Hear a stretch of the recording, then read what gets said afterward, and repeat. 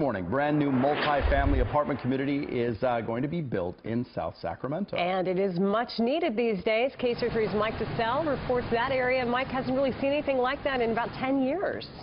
Yeah, and developers say that this is a clear sign the economy is improving. I am standing at West Stockton Boulevard. That's Bruceville behind me. But where we're focusing on is right here. I'm going to let my photographer, Paul Westbrook, walk ahead of me and show you that right now where we're standing, it's still chain link fence and signs and, well, construction equipment work starting here this morning. But what's about to happen here is this.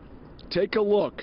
The official groundbreaking for the construction of a new apartment complex called The Landing at College Square, and it's just a few blocks from Cosumnes River College. This is being billed as this area's first multi-family construction project since 2005.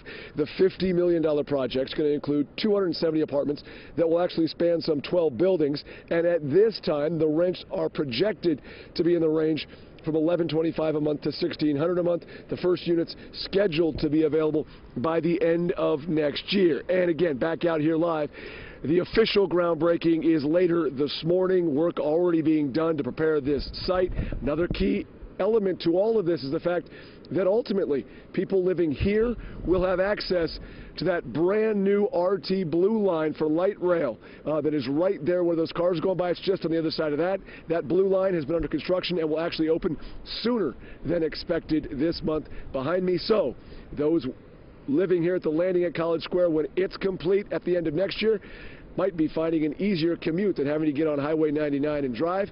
They can instead get on light rail and simply ride their way towards downtown. Live off West Stockton Boulevard in Bruceville, in Sacramento, I'm Mike DeSalle, KCRA 3 News.